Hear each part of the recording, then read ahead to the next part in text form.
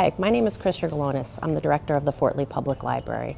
In light of recent events, at our regular board meeting last night, we had a very serious discussion about how the library was going to deal with coronavirus. And today I met with the task force at the Borough, and it was decided that the library would suspend programs, events, outreach, and room reservations until March 31st. This will allow residents and our staff to practice social distancing, which is recommended by the CDC.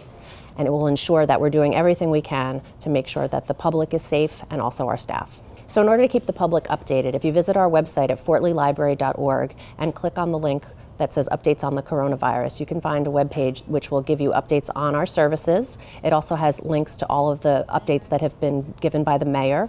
We also have numerous resources like the CDC, the World Health Organization, the New Jersey Department of Health that you could visit for additional information. And we have resources that are available 24/7. So if you're interested in downloading ebooks, audiobooks, movies, TV shows, you can do that with your library card. In addition, if you want to visit Value Line, you can check your stock portfolio, and you can also learn a new language at something called Pronunciator.